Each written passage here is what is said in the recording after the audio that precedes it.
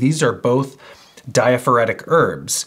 So it's additive in that they're both diaphoretic, but it's synergistic because they're different types of diaphoretics. And this is where these terms stimulant and relaxant really come in handy, because it helps to further clarify the nature of an herbal action. It doesn't apply to every herbal action, but there are some where it does. So with diaphoretics, this distinction is I think, quite important. So the stimulant diaphoretic, in this case cayenne, drives the blood up to the surface. It's heating, it's stimulating, it's moving the blood.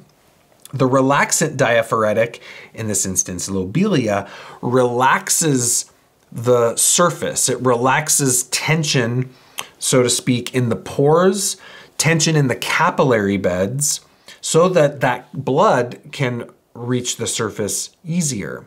So I always like the analogy of the kink in the garden hose, right? Lobelia, if like all the capillary beds are kinked, they're constricted, the blood's not going to reach the surface.